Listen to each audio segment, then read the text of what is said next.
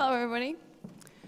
Well, I thought I'd come one day early so that I would go over the jet lag yesterday and then be awake today, but actually it hit me quite hard this morning. So if I stare off at some point, you'll know why, because I had a 24-hour flight.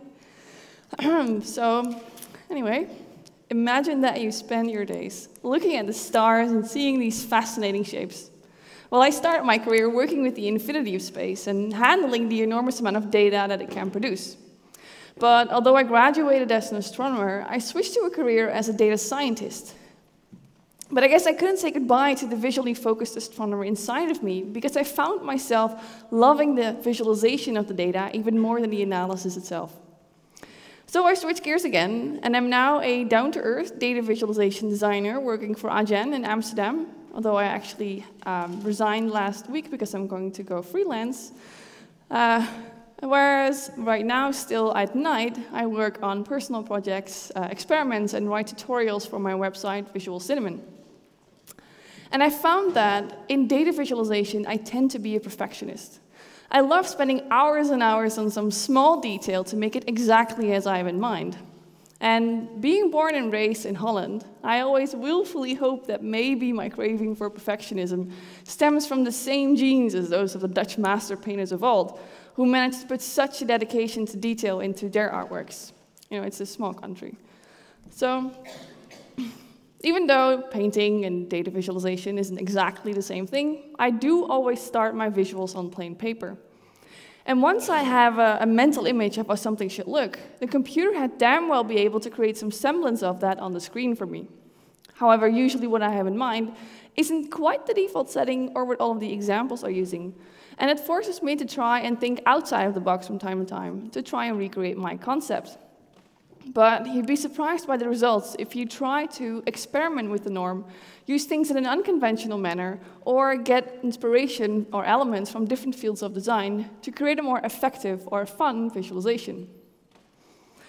So, almost ready to take off, go beyond the shapes, but first let me explain how SVGs fit into the world of D3, which is a JavaScript library that has become the standard for online data visualization and is what I'm using for all of the examples to come.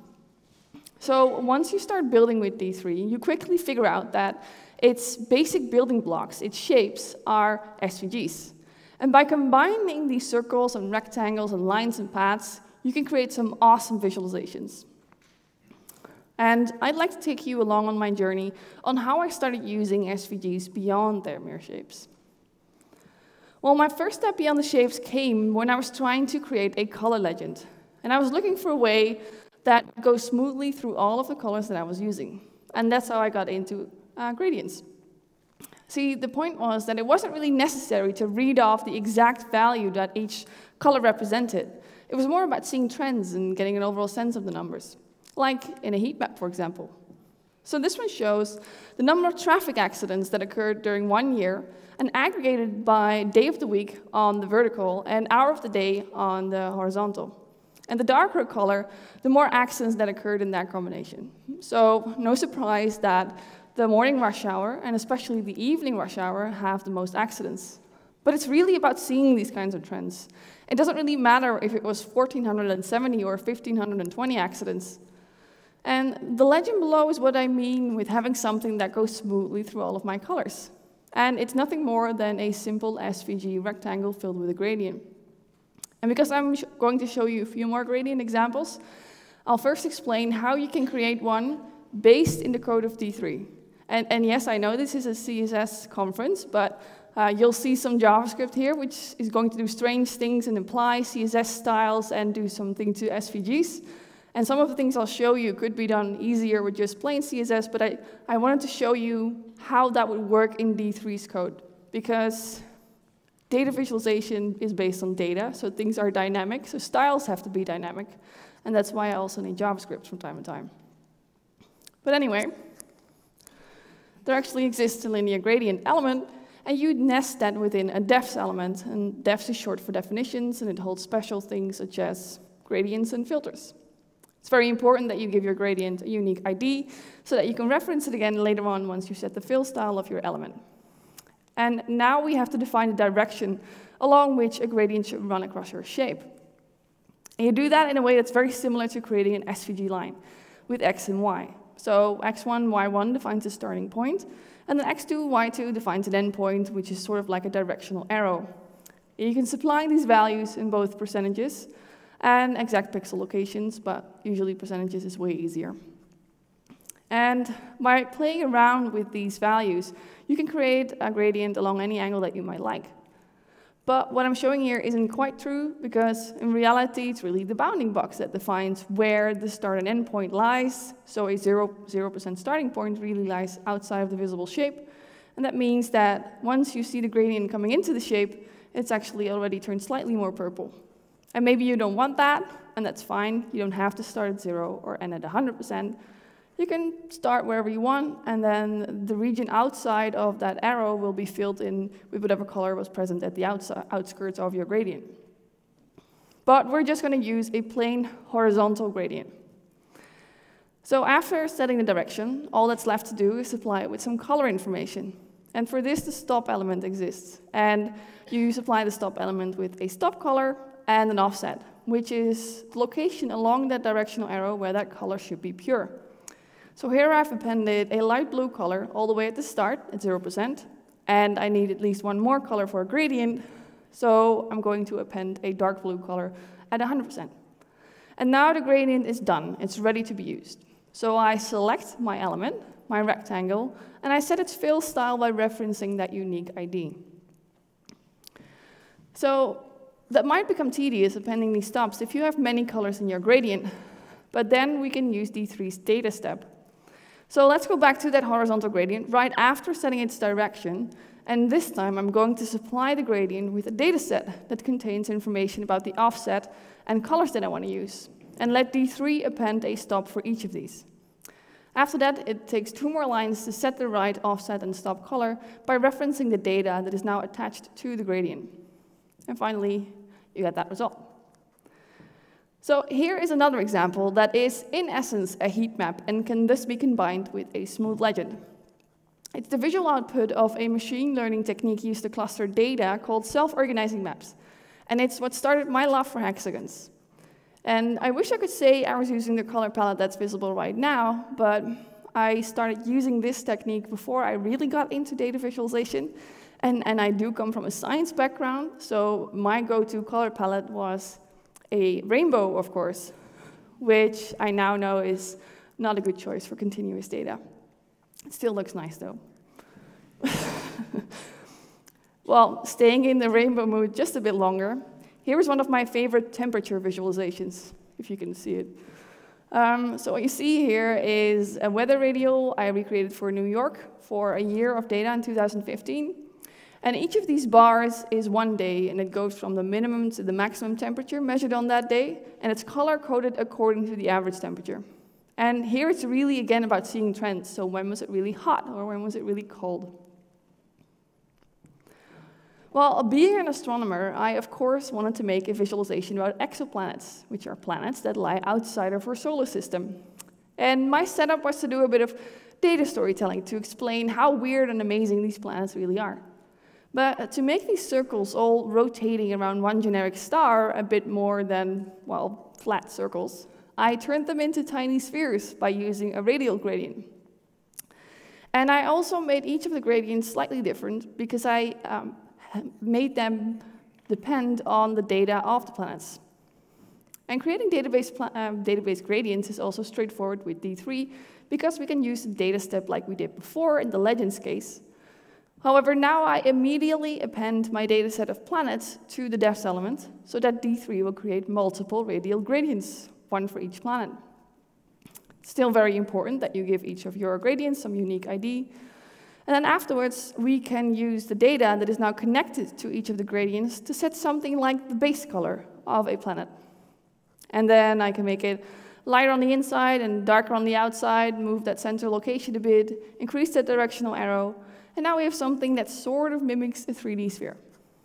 And if you were to then look in the DevTools, you'd find that you have many radial gradients, one for each of your planets, and all of the colors for each gradient would be slightly different.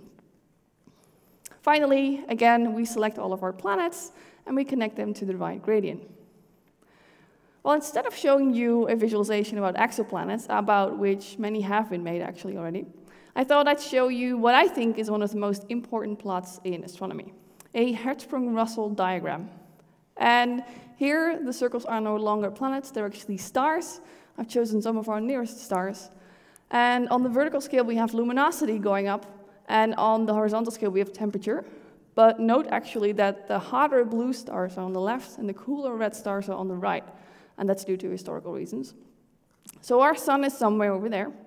And these planets in the upper portion, like Betelgeuse and Antares, they are indeed bigger than our sun, but in reality, the scaling isn't quite right, because this is the true size difference.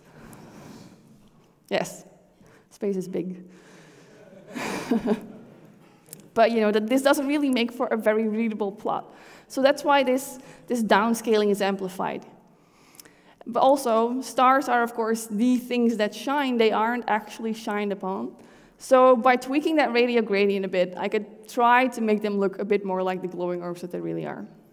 So another reason why I really like this plot is that there's very little visual encoding done. I mean, stars, they're actually round, and they are visible to us in these colors. So it's almost as if you're plotting the things themselves. And I personally don't know of a better subject to use for scatter plots than stars and maybe planets, but I might be biased.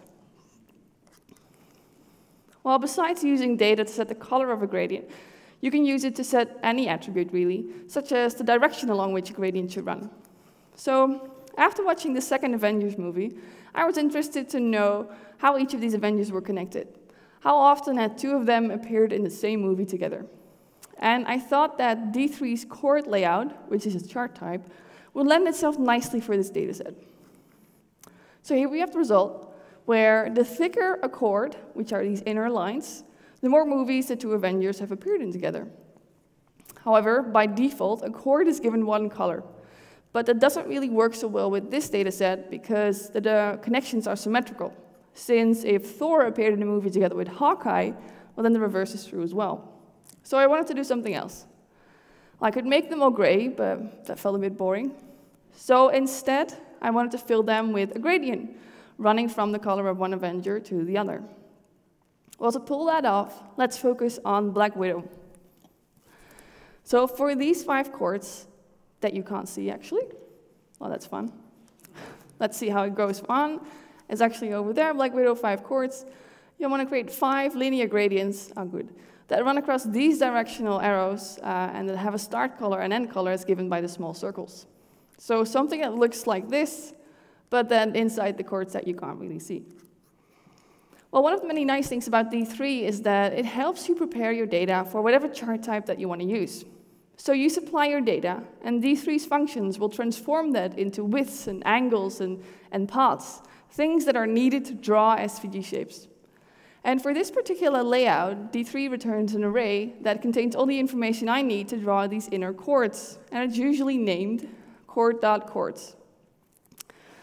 So, as in the planet's case, I immediately append my chords dataset to the defs so that D3 will create one linear gradient for each of my chords. And one thing I wanted to point out is that in this case, it's actually easier to not use the bounding box of each chord to define the direction, but instead use the coordinate system that I've put in place with its origin right in the center of the circle. You can do that by setting gradient units to users based on use. But the reason is that in this rare case, it's actually easier to find the exact pixel locations of these 2 colored circles by using the variables available in the chords dataset together with some sines and cosines. So after setting these directions based on the variables, we need to fill it with 2 color stubs. One at the start, that's color-coded according to the Avenger at the start of the chord, and then one at 100% that's color-coded according to the Avenger at the other end. And then with those changes, we get the following result, where each of the chords is now a representation of both the Avengers that it links.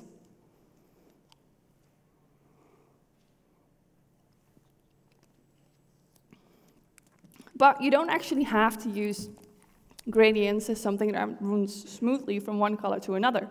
They can be very handy for abrupt color changes as well. So many very fascinating analyses of baby names have been done in the past, such as the most trendy or poison or unisex name. But I was interested in something much more simple. I just wanted to know how had the top baby names risen and fallen from fame over the past years. And I was surprised to find out that the data available actually goes back to 1880. However, a typical screen isn't wide enough to do justice to 135 years of volatile change.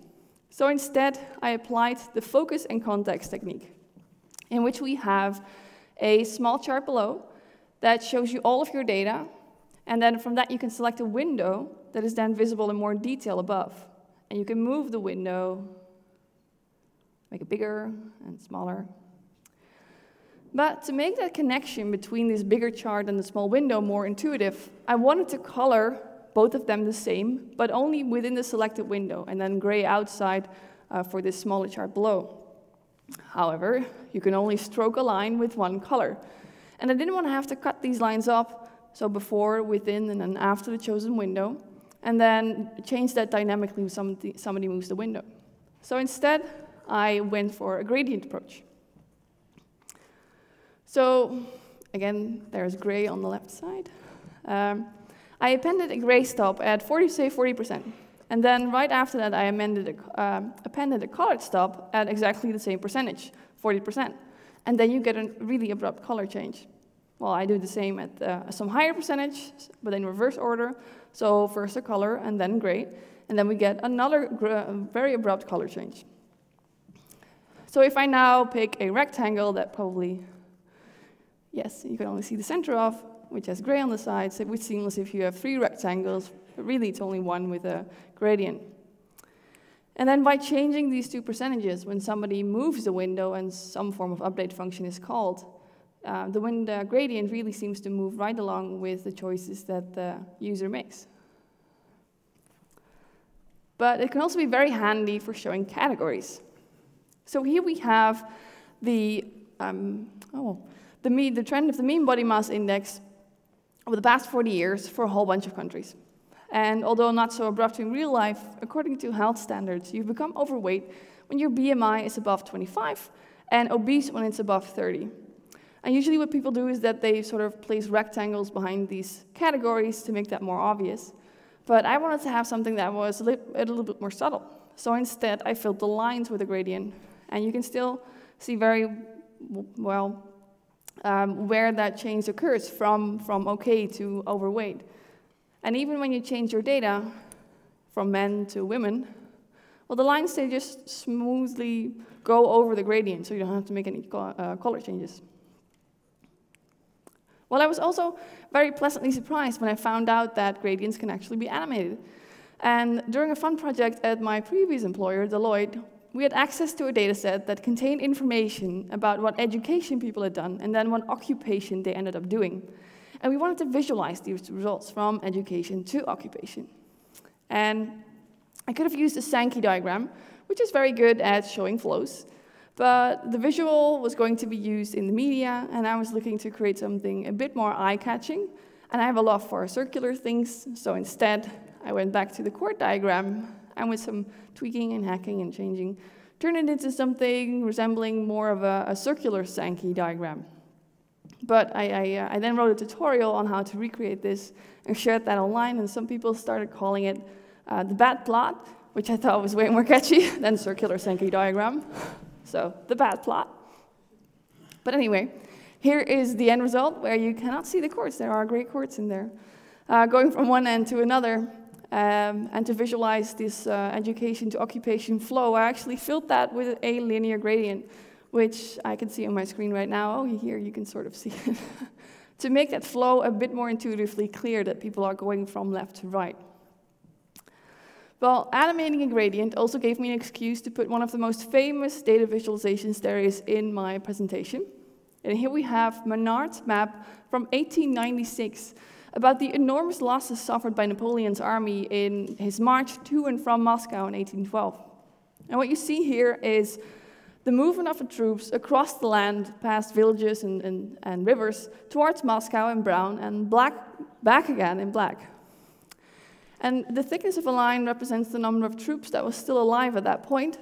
And then we have a line chart below that highlights the devastatingly low temperatures that the troops had to face on their march back. And what I did was, I remembered that first when I saw this chart, I wasn't quite sure how to read that. So I added a slight animated gradient to make it a bit more clear that brown is towards Moscow and black is back again. And when I see this chart, I'm always so sad to see that out of the 423,000 men, so almost 500,000 men that started on this campaign, only 10,000 made it back alive. While leaving SVG gradients behind, we're finally entering the domain of SVG filters. But to be honest, we're also sort of leaving the realm of effectiveness in the visual behind a bit, and going more into having or creating a bit of fun and magic in your visual. So creating a filter starts out very similar to a gradient. This time we append a filter element to the depths, and it's still important to give it some unique ID. And afterwards comes the magic part, where a specific combination of filters can create an effect that you might have never expected. However, luckily, usually you can just copy and paste the same piece of code from visual to visual. You don't really have to make any changes, maybe some numbers here and there. And finally, we select our element and set its filter style by referencing that unique ID. So the first one is rather subtle, but it can have a nice, interesting effect in the right circumstances. Well, some people love radar charts and other people hate them. I'm personally not part of the latter group, so a few months ago I made a redesign of a radar chart in D3. But although I was fine with it the way it looks now, I remember coming across the code for some drop shadow or text shadow, and I thought, well, maybe that might make this look a bit more engaging. And I'll show you the glow, it's very subtle. That was it. And it really depends on taste whether you think this is better or not. But what happens is fairly simple.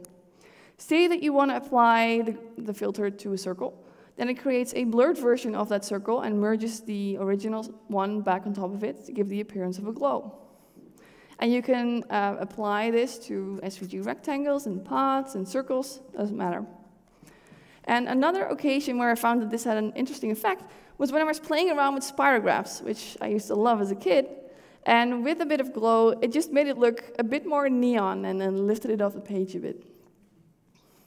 So another filter that has an interesting and subtle effect has to do with motion blur. So the faster and closer to us things move, the more blurred they appear. And with the right filter, we can recreate this effect on the screen as well.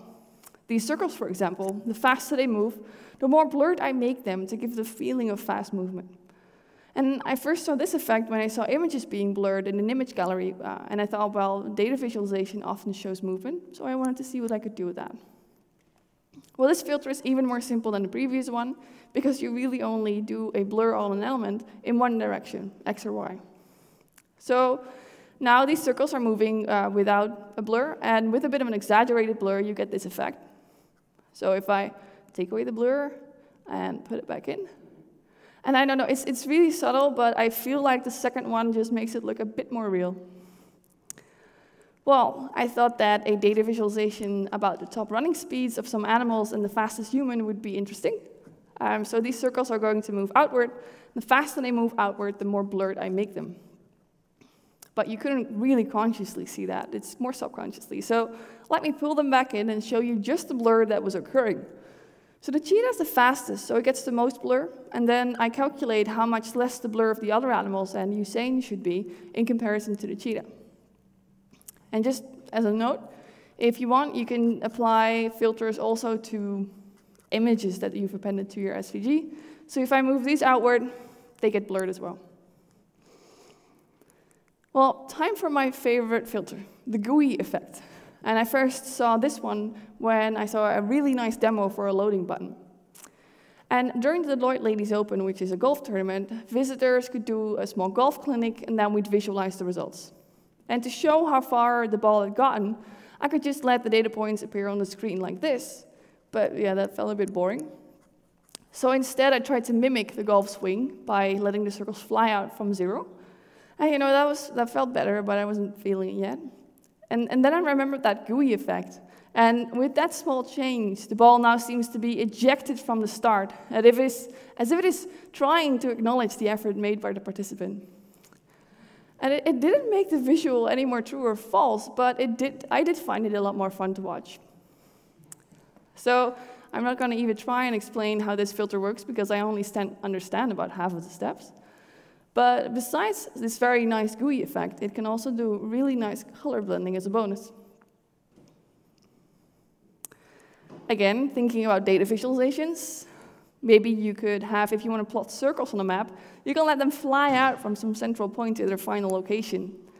Or instead, if you want to group them back on a country level, you can, once they sort of merge on a country, they sort of group into representing one country instead of all of these separate circles. And this reminded me of another fun example created by Mike Bostock, who is the creator of D3, which is already fun. It finally works. So yeah, some sort of collision detection. But I think with a touch of goo, it becomes even more fun. Yeah, the most fun is if you can keep one away from. Anyway. So time for the final example. And this one has to do with those amazing color blending techniques where two colors overlapping each other can create an entirely different color. I first tried to recreate this effect using SVG filters until I found out that it can be done with just 2 lines of CSS. But even though this isn't done with filters anymore, the effects are visible on SVGs, so that's why I keep it as my final example. So these are my 2 favorite blend modes, multiply and screen. And for those not yet familiar, you can create that effect by setting the mixed blend mode to either multiply and screen. But it's also very important that you group your circles and isolate that group. Otherwise, you might end up seeing absolutely nothing on your screen, no error messages in the console, and you can't figure out what the heck you're doing wrong. But anyway, I tend to use this when I have cases of minor overlap. So here we have a very busy line chart showing the average daily temperature in 2015 for 8 cities.